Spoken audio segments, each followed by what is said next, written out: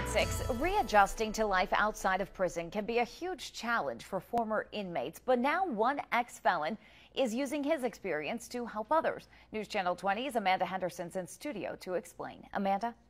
Well, Stacey, when you walk into Po' Boy's kitchen just a few blocks from here, you might not realize the story behind its grand opening, but it's what its head chef Leonard Joyner is now doing that has everyone talking.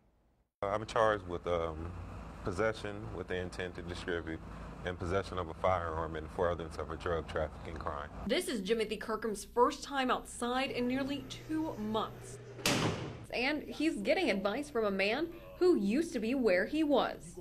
I was released from federal prison in 2011. And not long after, Joyner took the skills he learned in prison to better his community. I developed a love for cooking. And opened Po' Boy's restaurant on the east side of Springfield. But he also has a second passion, showing other inmates how they can reintegrate themselves into society after they are released. If you don't have employment, nowhere to live, we do what we call go into a surviving mode. We're not thinking about the consequence that we might have to get.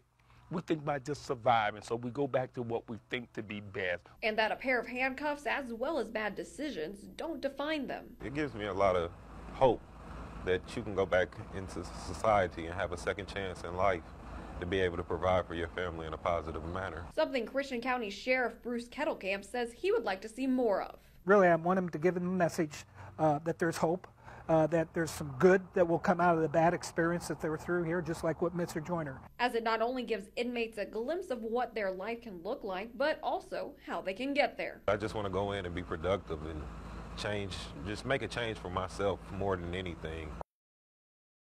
Joyner also employs former inmates at his restaurant to help them get back on their feet. For now, Stacey, back to you.